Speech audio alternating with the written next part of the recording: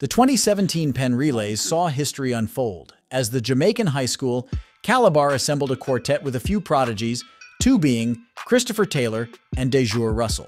The quartet ran a blistering 39 seconds flat at Franklin Field to set a new championship record.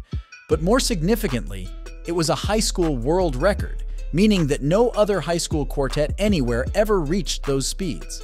That is, until the 2024 Victor Lopez Classics.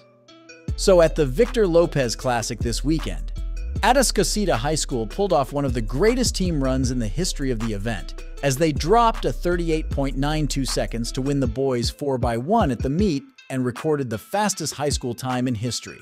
Such a time on the all-time list for junior mean they are only slower than 4 countries.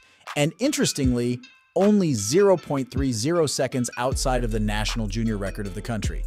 This moment is an extremely significant moment in history because this is the first time that any high school has gone under 39 seconds.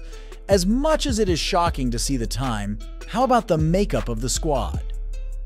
Where the 2 fastest boys on the team are actually football players too, Tory Blaylock is a running back and dropped to 10.56 seconds to open his outdoor campaign, while Jelani Watkins, the anchor, and the nation's fastest high school sprinter in the world right now with his 10.22 season opener 3 weeks ago, and a 20.75 is a wide receiver.